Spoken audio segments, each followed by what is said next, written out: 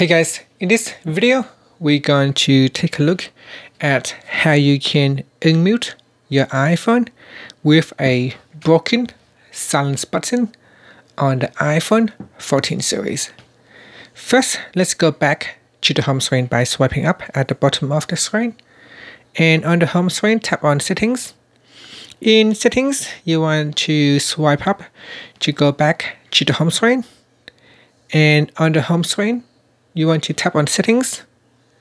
Next, swipe up to go down and tap on Accessibility. Then tap on Touch. Next, tap on Assistive Touch and make sure Assistive Touch is switched on. Next, swipe up to go back to the home screen. From the home screen, open up the Assistive Touch menu by tapping on the button here. Then tap on Device. Next, tap on Unmute, and this will unmute your device. And now you can use your phone. So you can press on the volume up key and use your phone. And even if the button is in silence mode, your phone will not be silenced. And that's it. Thank you for watching this video. Please subscribe to my channel for more videos.